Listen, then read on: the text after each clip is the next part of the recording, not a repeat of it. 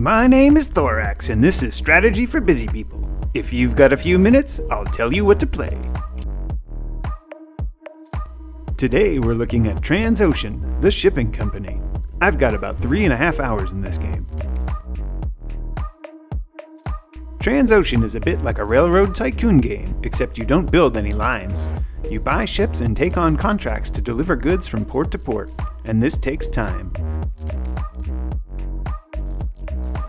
Some contracts have target delivery dates that you have to meet. You continually expand your fleet and have the goal of buying out your original investor.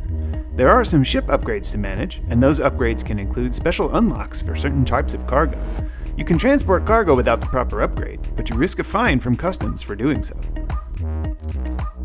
As you play along, you gain access to larger and larger ships.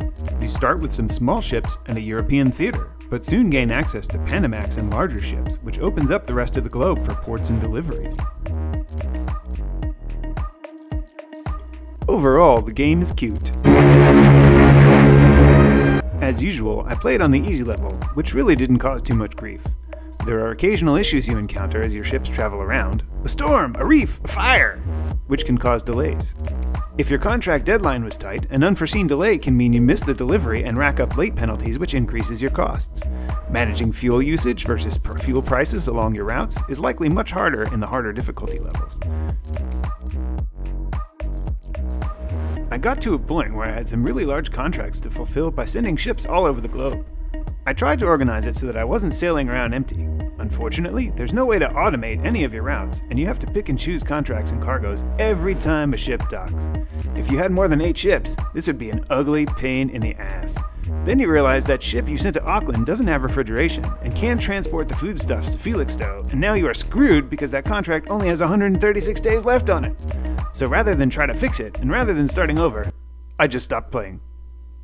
Not because I didn't like it, but mostly because I had figured out how the entire game was likely to go, and I didn't want to do the same game loop of take contracts, launch ships, accelerate time, repeat.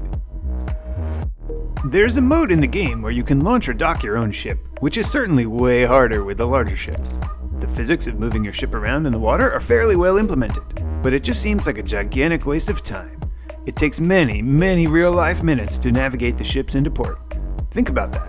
If it takes 6 minutes to port or launch a ship, and you have 8 ships, and you're constantly docking or leaving, you could spend hours just moving ships around without making any progress.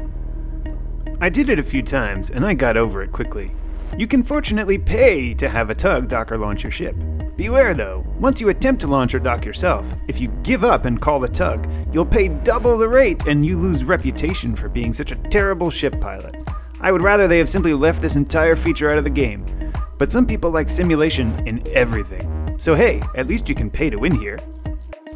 On my trademark 3-point score scale of avoid, meh, and I forgot to eat, this is a solid game that you could probably suck tons of hours into if your goal is to buy a really humongous, insanely large ship and figure out how to move medical supplies halfway around your little globe.